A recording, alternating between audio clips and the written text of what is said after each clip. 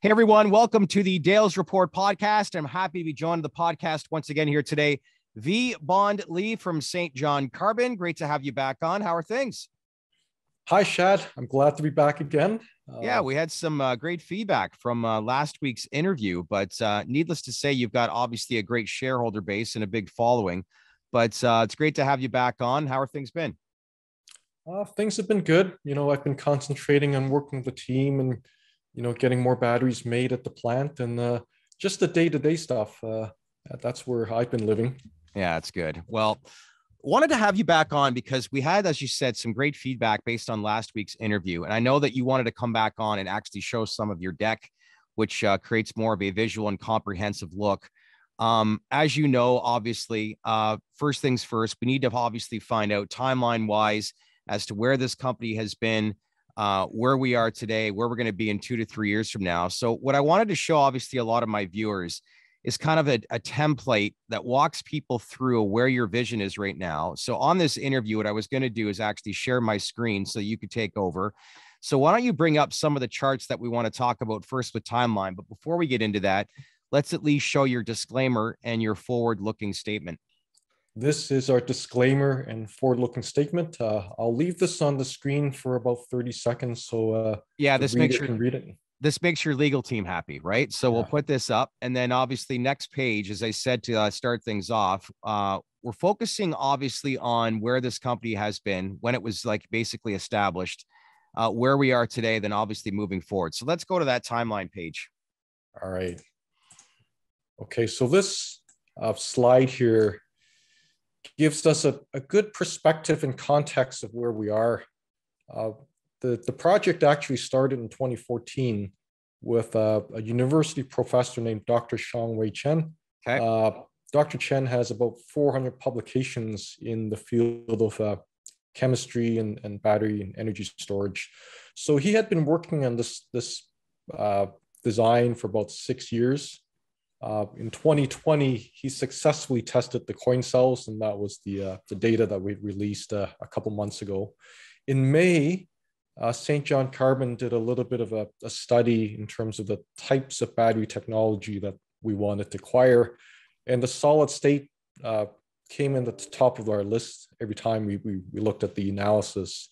And so we acquired the company in 2021. Xiangwei Chen is part of our board of directors, and he is also a leader in the effort to commercialize this technology.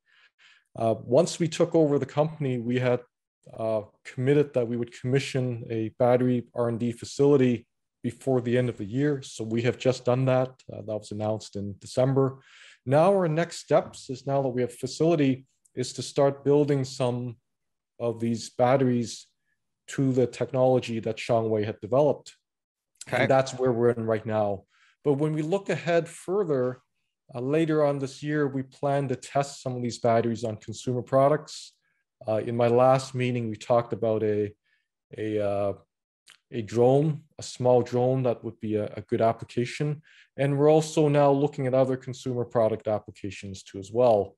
Once you develop a single layer cell, then the next step is to develop the multi-layer, where you make the cell thicker, you wrap the layers around, and that enables you to develop a battery with more capacity. And then from there, once we develop multi-layer cells and the batteries are working to our expectation, then comes the production facility and the plan to manufacture these batteries in large amounts. All right. So that's timeline-wise. Next step. All right. So our technology, this chart shows the evolution of batteries over the last 30 years. Yeah. So we started off with like a lithium metal battery. Yep. And the thing to look at in this chart, and I'll just try to make it easy, is over the years, energy density has gone up between 1 to 200 watt hour per kilogram to our technology, which is between 300 and 500 watt hour per kilogram.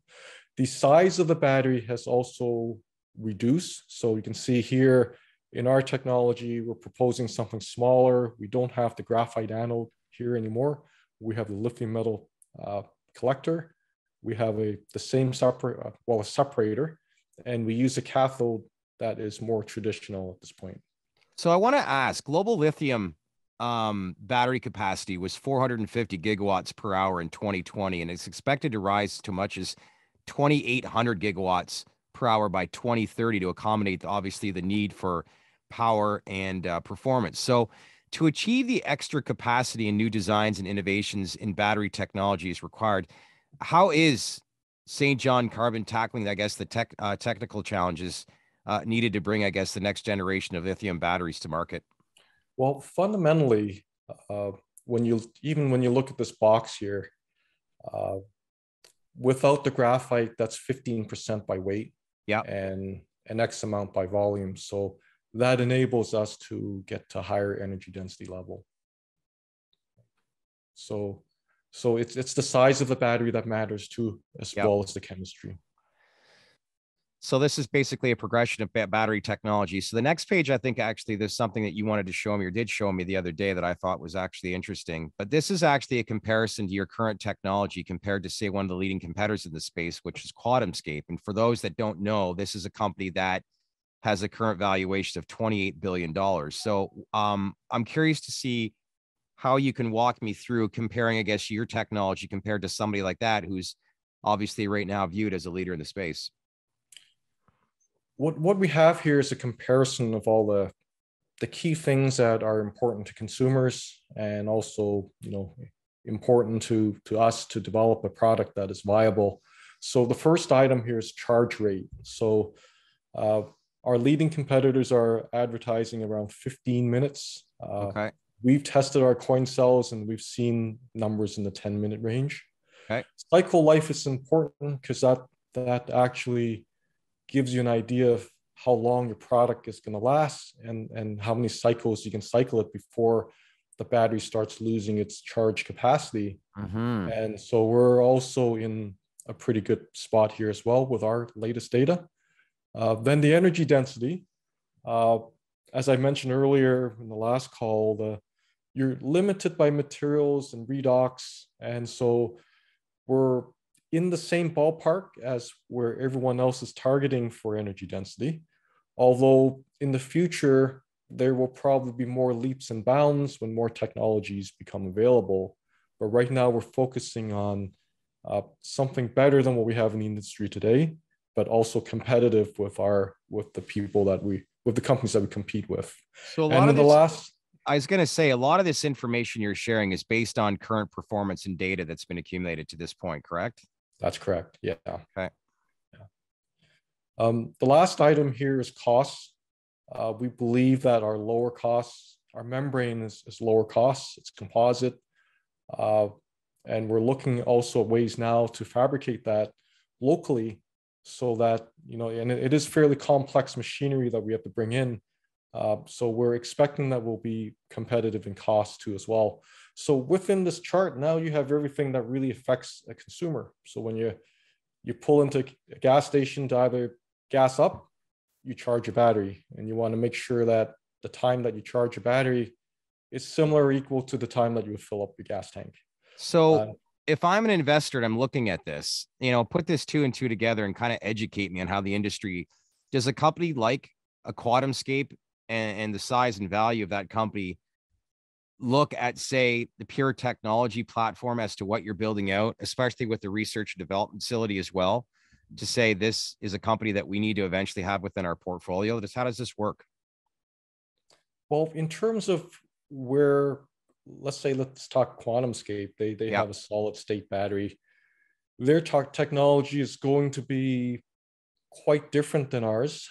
It won't be a hybrid like ours. So we're probably not on their radar. Like if I was kind of guessing here. Yeah.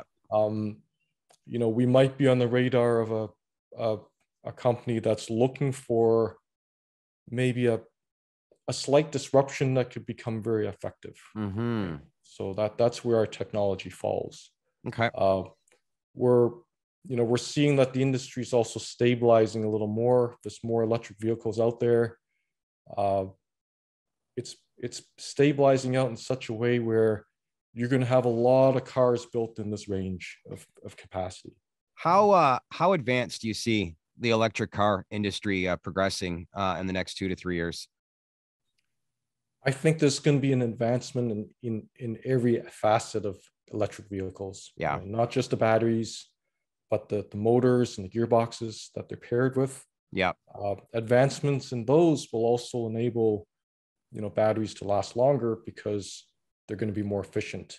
There's going to be advancements also in the controls. So the controls for the batteries, the battery management systems, and also the controls for the motors, where these are typically brushless motors. So they will need controls to control the electric circuits that power these motors. So when you walk me through like the information that you've put out, your battery technology currently right now has a faster charge rate. It has a longer cycle life and is lower cost than your competitors while maintaining similar energy output. So based off of that, do you believe this profile then gives you a competitive advantage in terms of, I guess, giving you the ability to jump from research and in development stage to, say, real world battery applications? I think absolutely. So that's where we know what we have to do. Yeah. We have to get past the coin cell stage, which is why we built the plant. Yeah. We have to start building more and more of these batteries. We have to perfect the process. We have to be able to repeatably build these batteries to the level of quality and to the level of performance that we're going to need to be successful. So What's the next slide that what's the next slide that you wanted to show me, Vbond? Oh, the next slide is just some of our coin cell data. We had actually released this information recently, but this was the coin cell data that Dr. Chen had achieved through the testing of his coin cells.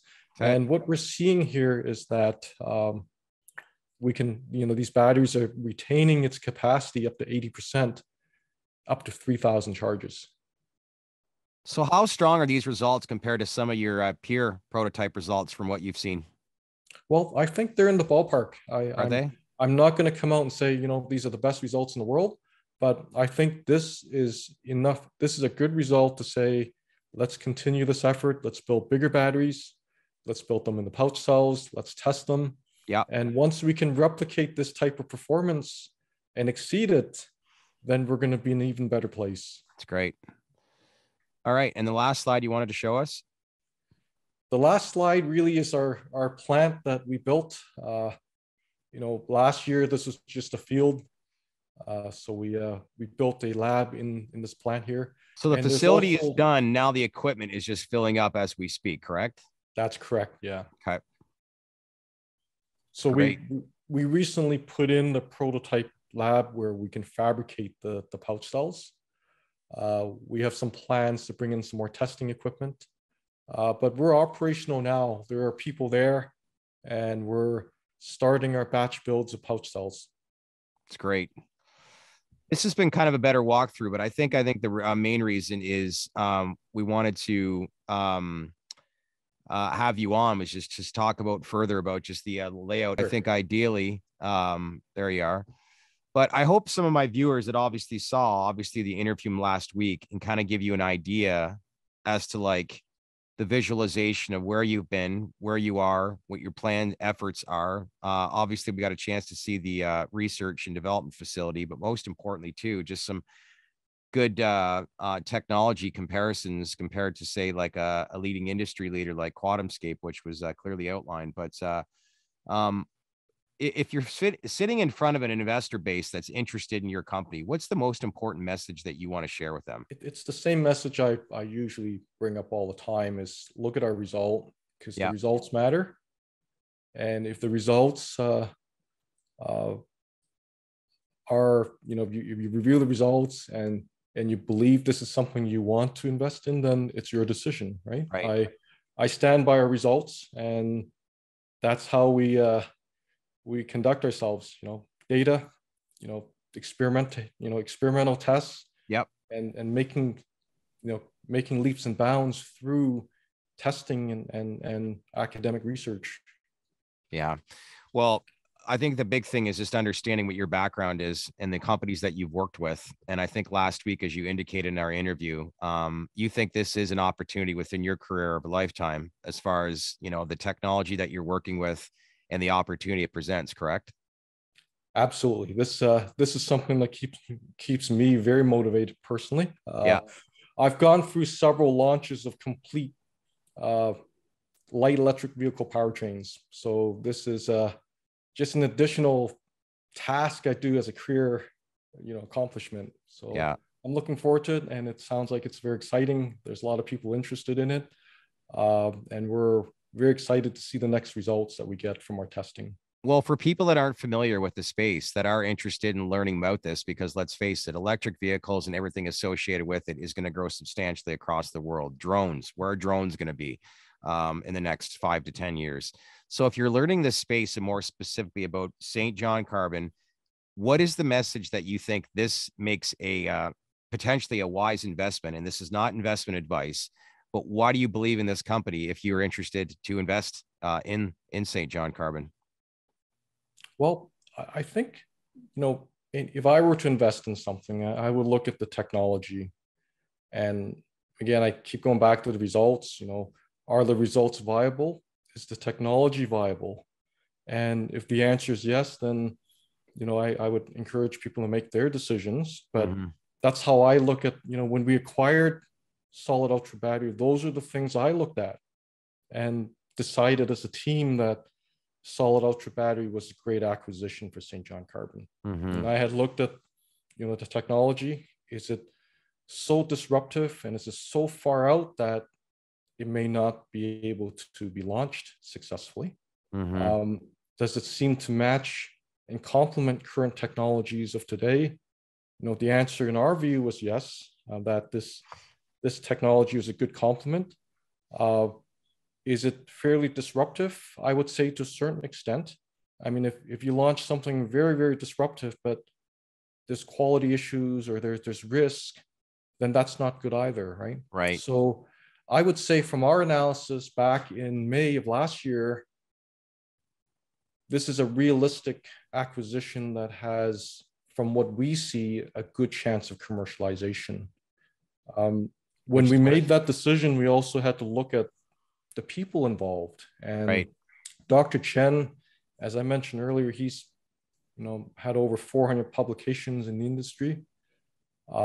His work is well known in the battery industry, especially in the area that he focuses on, which is solid electrolyte separators.